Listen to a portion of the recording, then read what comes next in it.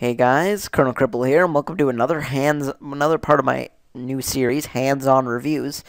Today we're gonna do Windows 8 Professional Edition. This is Windows 8. This is my desktop. Now you might be thinking to yourself, "Wow, this looks like a lot like Windows 7 and onward." Yes, except one thing. Where's the start orb bar, whatever version of Windows you're using before this? Ah! Yep. They're copying Mac. Anyway, before we get into that's the start menu, believe it or not. Yeah, it takes up your entire screen. Before we get into that, let's see what's different. Let's go to the recycle bin. Now, a lot of people find this new window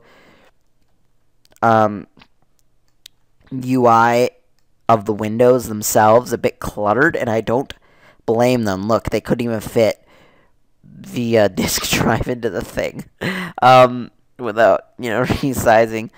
But it's weird. Let's put something in the recycle bin. Let's make a folder. By the way, you can right-click, go new, just like whatever, and name it Diffigidiz. Drag it into the recycle bin, and it looks like we have trash in it. Now, in the past, you would just right-click, empty recycle bin, which you could still do, but the method I did before was it would just be on here like that, like recycle bin, but they didn't have these tabs like file. It's weird. It takes some time getting used to, but it is weird. Share, view, manage, but by default, empty recycle bin is in the manage tab. This whole new Windows management, the window interface is weird. But yeah, let's delete that folder, and it was as simple as that. Yeah, so let's go to some applications here. Let's click iTunes. Let's see how fast it loads up. I have 8 gigs of RAM on this baby. So, yeah, see, that was pretty fast. This is the new iTunes 11. If you haven't seen my review, go to my channel and watch it. It's a very good review. But yeah, applications open and close rather quickly. Of course, it's not going to close now because my phone is backing itself up. So we'll just leave that there. I don't have time to fidget with that on video. Let's check out the start menu. We got a lot of crap. One thing I don't like, here's one thing off the start menu off the bat, was when you install something, like a game or something, by default, they'll put an icon on your desktop. That's okay with me. But this, they put all these tiles of the game, which you can delete by simply scrolling, and by the way, by simply right-clicking these tiles and click Unpin from Start here at the bottom left. Do that right there. And, yeah, and it's weird because it's a side scroll, left, right, left, right, left, right. Right? But you use your mouse wheel. It's so disorienting because your mouse wheel's an up and down thing. So, I don't know. Maybe it's just me, but yeah, this is the start menu. Mountain Lion much? Max, jeez. So let's see, what apps come installed by default? We have Internet Explorer.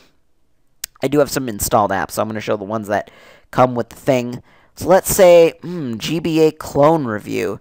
That sounds interesting. It's a bootleg GBA. I can like the video. The browser, let me just tell you, the start menu version, yeah, the start menu version of Internet Explorer and the desktop version are 2 different lines of code.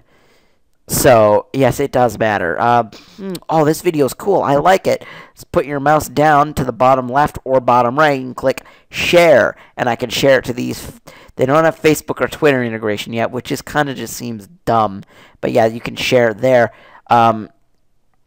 Let's see. So we can now. You're thinking, whoa, wait a minute. Where's the X and the bar to minimize? Here's what you do. Put your mouse and you'll see your little hand comes up. Hold it down and drag down. Application is closed. Now let's open a bunch of applications at once here. Let's open OneNote, let's open SkyDrive, and let's open Calendar. Okay, so we got all these open at once. Now, the multitasking is not that good. Now, we'll go allow. I don't know why it was asking me anything. Maybe it's the first time I ever opened it. Yeah, so we can switch between applications.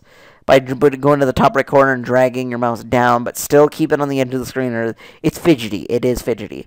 And we can go between applications. And of course, we can do this as well. If we go down, we can close them by right-clicking like that as well.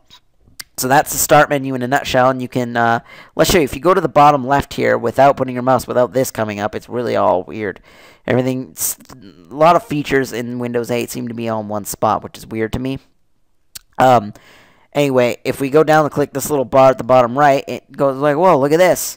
We can name this group. You even named it entertainment, blah, blah, blah, blah, blah, or just entertainment, right? Entertainment. Name, and we can right click and we can delete, we can move them around and all that, you know, do whatever, and you just double click to get back to where you were. Now let's see the apps this come. It comes with Internet Explorer. We already showed you that. Now let's see the Windows Store. Now a lot of people criticize the Windows Store for lacking apps, and I don't think that's Microsoft's fault really. People will decide to make apps whatever, just like the App Store on the iPhone and the MacBooks.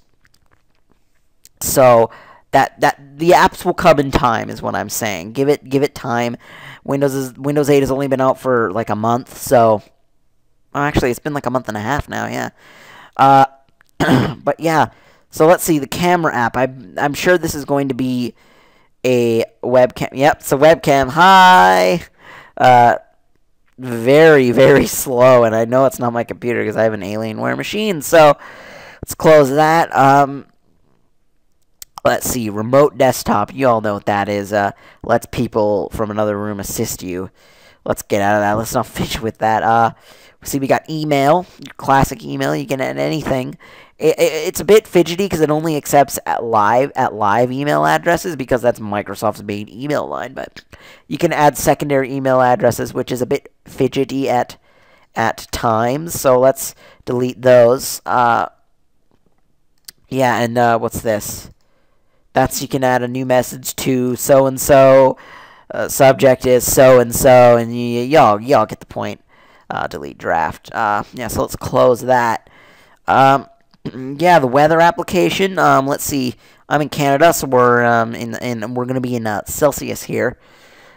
Yes, I am local to Canada for people who don't watch my videos. See, we're in Calgary.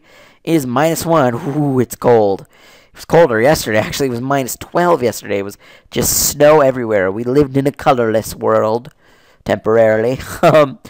Let's see here. We got your Photos app. You know, it's like It's like the photo viewer in Mac OS X. An exact ripoff, actually. Like, we got your messaging. These are people need now. It's funny. These can connect to Facebook and Twitter and Skype and all that. These messaging, this instant messaging client that comes with it. But when I go to share a video via the right side of the computer screen and click share, let's not play that. I don't want to get copyright infringed. If I click share, there's no Facebook or Twitter integration in here, so it kind of just seems like a lost cause, really. Of course, we got your Google Search app, which I don't really see the point. If you're on a tablet, and yes, Windows 8 is compatible with tablets, that's why it has this whole weird interface. It's trying to combine the desktop experience and the touchscreen experience in one. But I don't see this. I see this being useful on a tablet, but I don't see this being useful on a desktop because I just could go to Internet Explorer, right? And I could go Google, and we're at Google, right? So I don't see the point there. It doesn't. Anyway. So yeah, it's Google and the Wikipedia apps are apps you can download on the Windows Store, which is in itself a ripoff of the App Store. Xbox Smart Glass, you can start games and log into your Xbox Live and turn on your Xbox on, actually, believe it or not, via your computer. And it actually works perfectly, believe it or not. I haven't had any problems with it. Netflix is also an app you can download. But for it to work, you need a WQHL. You'll see that in your drivers for your graphics card. It needs to have a WQ, which is like Windows certified driver for it to work. And you use a Tom and Jerry app. Every Tom and Jerry from the old ones back in the day to now ever made. And yeah, here's the default music app. But obviously iTunes is better. And if you haven't watched my iTunes version 11 review, I just uploaded it yesterday. Go watch it. Yeah, here's a radio app. You can also download here. Games. Cut the Rope is a pay game on the App Store, but it is free. Epically free, believe it or not, on Windows Store. Full version free. It's a good game. It works with the mouse. I'm not sure how it works with the tablet because I don't own one, but it works with the mouse perfectly. And these games, as you see, they say Xbox. You're like, wait a minute, none of these games are on the Xbox Live Arcade. That's because they're not. That's because you can integrate this. You can integrate your login when you log in your computer at the very start with you can integrate that account with your Xbox Live or Windows Live account, and you get achievement points. Yes, Jetpack Joyride gives you achievements. Solitaire now gives you achievements. I find that hilarious in itself. Old 60-year-old senior folk who want to play some Solitaire and earn some gamer score can do it. So yeah, that's basically Windows 8 in a nutshell.